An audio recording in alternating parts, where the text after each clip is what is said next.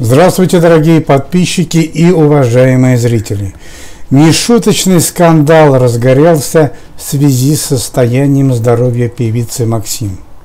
Несколько средств массовой информации, несколько известных журналистов и телеведущих требуют от пиар-агентства, от пиар-директора певицы Максим достоверной информации о состоянии здоровья.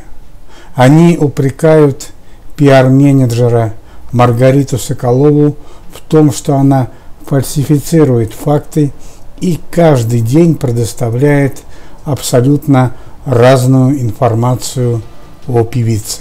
Дорогие друзья, если вам нравятся мои видео, то, пожалуйста, щелкайте на колокольчик и выбирайте все уведомления, чтобы не пропустить новые видео. Каких только за целый месяц мы уже не слышали сказок о состоянии здоровья певицы.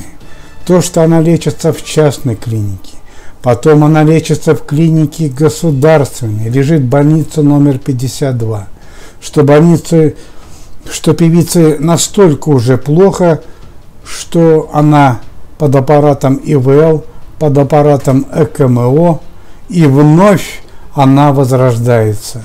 Но почему-то упорно Маргарита Соколова не выполняет свои обещания. Она уже более 2 недель назад обещала порадовать фанатов, поклонников фотографиями певицы, видео из больницы, чтобы фанаты и поклонники могли поддержать свою любимицу.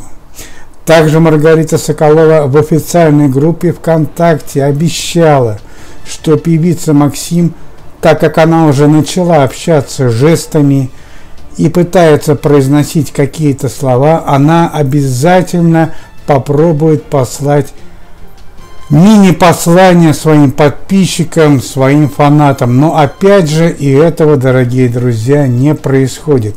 И мы просто уже не знаем, что думать. С одной стороны идут разговоры, что это все пиар-ход, это все домыслы, что пиар-директоры нас водят за нос, дорогие друзья.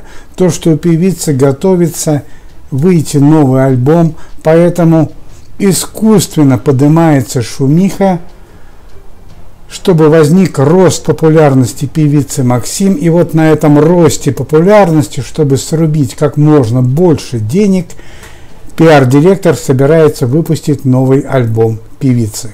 Это одна часть версии. Вторая часть версии заключается в том, что, увы, певица уже, к сожалению, не находится вместе с нами, и она скончалась несколько недель назад. Но, опять же, по причине финансовых вложений пиар-директор не хочет нам этого сообщать и ждет какого-то определенного момента. И остается лишь только третий вариант, что пиар-директор это, извините, такой непрофессионал, что он не может выразить нормальных новостей, в которые люди могут верить и поддержать свою певицу. Ее новости меняются 2-3 раза в день, и поэтому даже когда наш канал выпускает новые видео, то создается впечатление, что мы вводим наших дорогих зрителей за нос.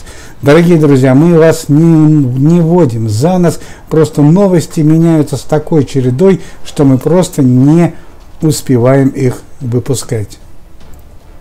И вот, дорогие друзья, сегодня стало известно, что якобы, опять якобы, Маргарита Соколова пообещала завтра дать отдельное интервью перед журналистами и, наконец-то, сообщить достоверные новости о состоянии здоровья певицы Максим. Я не знаю, появятся ли завтра фотографии и видео с певицей, но, по крайней мере, у нас есть шанс дождаться завтрашнего дня и, наконец-то, узнать то, что происходит в действительности. Дорогие друзья, ну такое вот эмоциональное выступление, но действительно уже, ну сколько можно, 1,5 месяца идет эта шумиха, и мы все с вами в напряжении. Ну что же, когда будет достоверность фактов? но, к сожалению, пока этого мы дождаться не можем. Ну что ж, дорогие друзья, с нетерпением ждем завтрашнего дня. Мы первые, кто вас, надеюсь, порадует хорошими новостями. Если вам нравятся мои видео, щелкайте по колокольчику, выбирайте все уведомления и подписывайтесь на мой канал.